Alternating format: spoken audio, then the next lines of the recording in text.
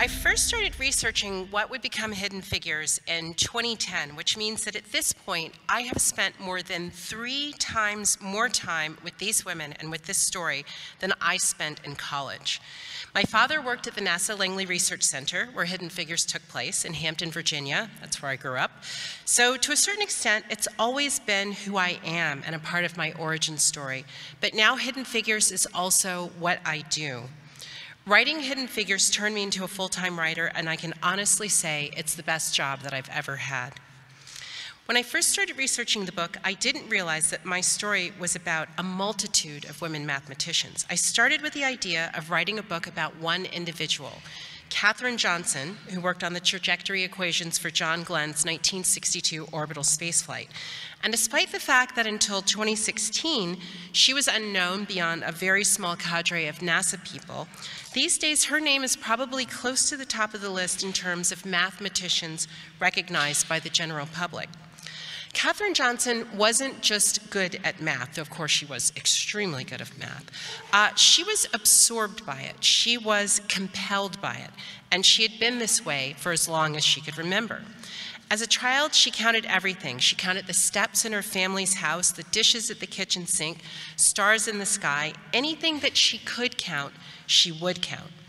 She was an outstanding student who skipped several grades, and she used to help her older brother with his homework. Now, by 14, she had graduated from high school, and she was enrolled in college at historically black West Virginia State Institute. And at West Virginia State, she was mentored by another great mathematical mind, Dr. W.W. Schleflin-Clater, who earned his doctorate in mathematics from the University of Pennsylvania, and he was the 3rd black math PhD in the history of the United States. At the time, Dr. Clater was considered an up-and-coming scholar in the field of topology, but racial segregations prevented him from taking a position at his alma mater or any of the United States' major research universities. Instead, from West Virginia State, Clater played a behind-the-scenes role in this history. And I like to think of him as the ghost of NASA future.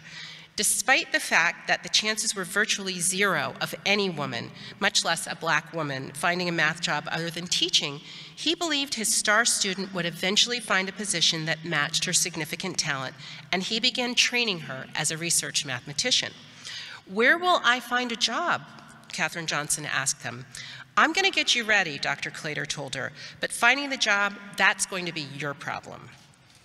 So then after graduation from college, Katherine taught in all-black public schools in the state of Virginia and also in West Virginia.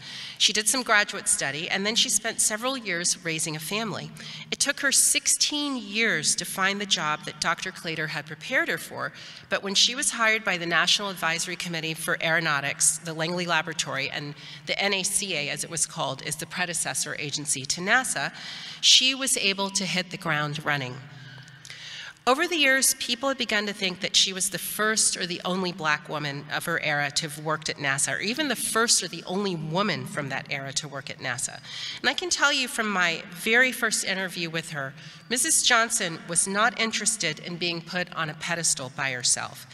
Even as she talked to me about her own contributions to the space program, she was very clear about the fact that nothing as complex and as high stakes as sending someone into orbit gets done without the talent, the hard work, and the commitment of tens of thousands of people.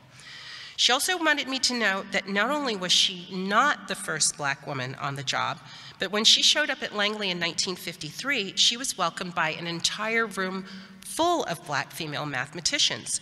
She told me unequivocally that Dorothy Vaughan, the woman who ran the segregated West Area Computing Group, was brilliant. She said she was the smartest person that she had ever met. And if someone like Katherine Johnson tells you that someone is the smartest person that she's ever met, you take notes and you remember those notes. Now, Katherine Johnson showed me by pointing me to Dorothy Vaughan and to those other women, she showed me not just the beginning of my story, but the meaning of my story.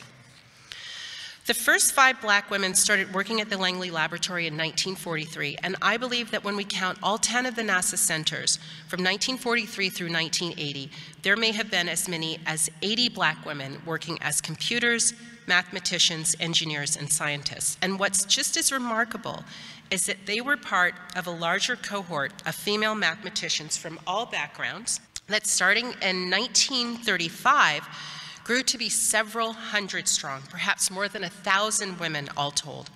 1,000 women working as professional mathematicians in the beginning and the middle of the 20th century, getting up and going to work at NASA every day for decades, and history looked right past them. Realizing that female mathematicians played a critical role in NASA's golden age helped me to make the connection between those hidden figures and other female pioneers in science, technology, and computing, like Annie Jump Cannon and the female astronomers who did the fundamental work of classifying stars, working at the Harvard Astronomical Laboratory in the late 1800s and early 1900s. Davis Sobel tells their story in her excellent book, The Glass Universe, which I highly recommend. Natalia Holt writes about the women of the Jet Propulsion Laboratory in her book, Rise of the Rocket Girls, and many of you are probably familiar with the name Grace Hopper, who became a computer programmer while serving in the United States Navy during World War II.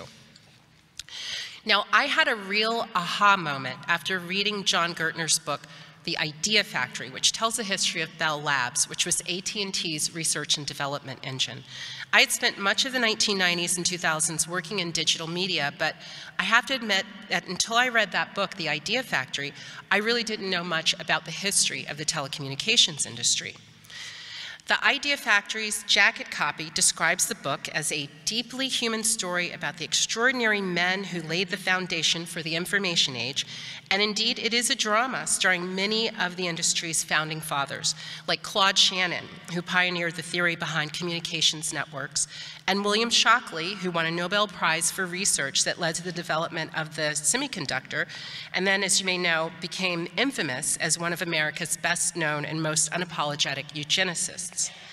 But it is a fascinating account of how communications technology evolved from telegraphs to smartphones, and reading it, I felt that same sense of wonder as when I was researching how human flight evolved from the Wright brothers' rudimentary airplane to the Apollo spacecraft. And then eventually, I came to this paragraph describing the Bell Labs math department in the late 1930s and early 1940s, right on the cusp of World War II. And there was this parenthetical reference mentioning the fact that by this time, the company employed a number of female mathematicians. This was in 1940s, late 40s and 30s. So this wasn't even a full line of text, but this seemingly throwaway reference commanded my full attention. I felt like the past had given me a secret sign.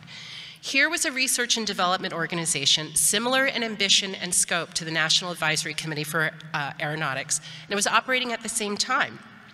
As with aeronautics, the telecommunications industry was doing a huge amount of experimentation, data collection, and analysis in order to improve a technology that was connecting the world in ways that were previously only thought of and possible in science fiction. And female mathematicians were a part of that effort. I have come to believe that one of the great underreported stories of the 20th century, and this is a century in which we taught machines to count, we split the atom, and we escaped the bonds of gravity of our planet, is that of women sitting in rooms doing math. Now, whenever I see scientific progress that requires data collection, data reduction, and data analysis, I start looking for the women. Which begs the question, and this is the one that I receive more than any other when talking about hidden figures. Why haven't we heard this story before? These women's lives intersected many of the signature moments of the 20th century. So why has it taken us decades to celebrate the contributions of Katherine Johnson, Dorothy Vaughan, Mary Jackson, Christine Darden, and all of the other women who worked like them as mathematicians? Why didn't we turn them into professional role models and use them to pull generations of young people, particularly young women, into science and math careers? Well, we first have to acknowledge that the raw numbers of people that we're talking about are not huge. In 1940, just 2% of Black American women earned college degrees, and no Black women were counted in the 1940 census as working as engineers. This was a time when only 10% of white women in the United States earned college degrees, and not even a third of white men had college degrees. And I bet the statistics are very similar here in Canada. These women were a minority of a minority of a minority. Certainly part of the reason is also that during World War II and the Cold War, NASA, like many other defense organizations, classified much of its research. These were the days of loose lips sink ships.